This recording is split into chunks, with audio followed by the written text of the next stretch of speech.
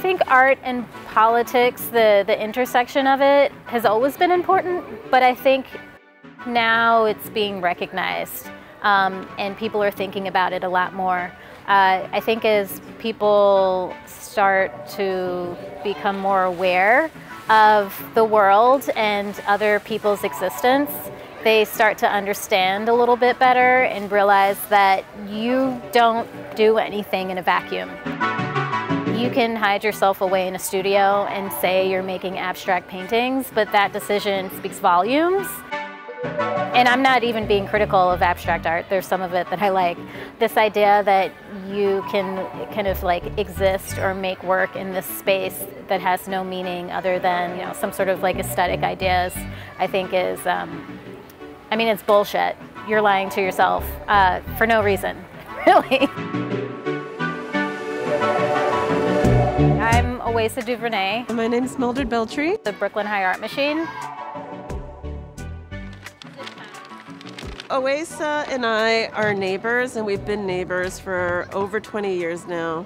As we started sort of drawing together in like just a friendly way, we found that that activity really had an effect of, I guess, deepening the friendship and also giving us a different way to be together that we thought would be nice to extend to people outside and see what would happen with that. And we started having these drawing and sewing nights and decided to try and extend that neighborly friendship to the rest of our neighbors. So in the summer of 2010, we went outside and we started making art with our neighbors. There's different stories about how the Brooklyn High Art Machine came up.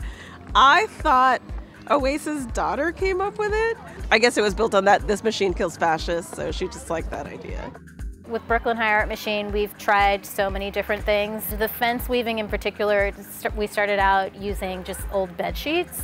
We took our kids to the park and she like pulls this sheet out of her bag and she's just like, I want to start tearing this into strips so we can weave something into the fence. And then eventually we realized that gross grain ribbon made our lives a lot easier. For the past few years, we've been weaving the fence just with this gross grain ribbon.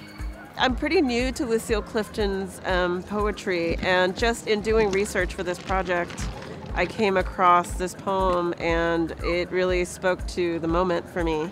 It's about resilience and finding strength and joy in that resilience, but still very much about the struggle that Black women in particular have to go through just to stay alive every day. Come celebrate with me that every day something has tried to kill me and has failed. When I look at this quote, I feel like a rephrasing of that quote could just be, we are still here, right? We persisted. Public projects like the one here, for BRIC, we always try to think of some way that it can like mark it as a place where maybe people can gather and something can happen that's a little bit out of the ordinary.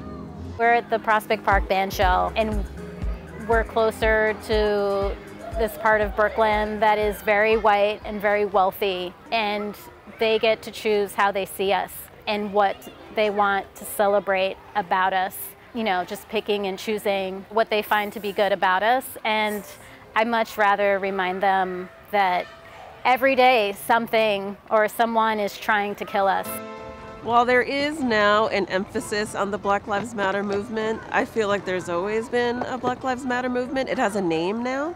I think there's a highlighting of those ideas, and that in this moment, again, because of the naming, but I think the feeling, I think, was being put forth in this poem, or if we look to the history of Black struggle, it has always been about that kind of proclamation, right? Like it's taken different forms.